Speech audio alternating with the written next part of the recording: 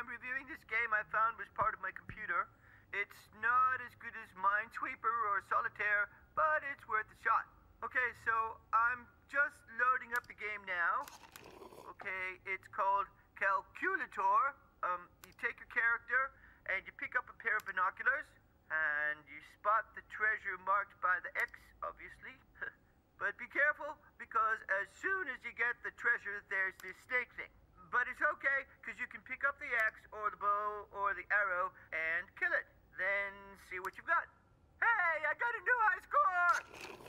One criticism I have is that there's no female characters, but there's no male characters either, so it's okay, I guess. There's a couple of little glitches with certain commands, like if I try to use the arrow with the balloon, see what happens. So, yeah, pretty good game, 8 out of 10, would play again.